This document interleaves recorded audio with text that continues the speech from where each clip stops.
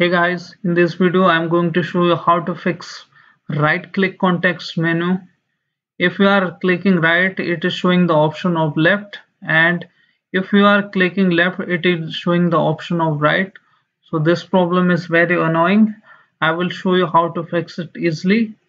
For this, press Window plus R key together and press here this one command.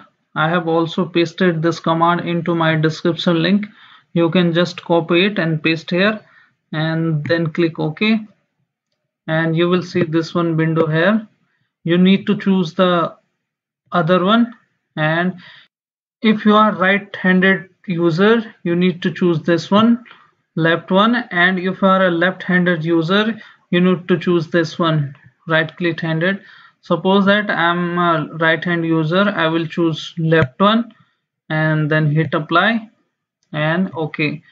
After that you will see the problem will be gone and you will good to go. Thanks for watching our channel.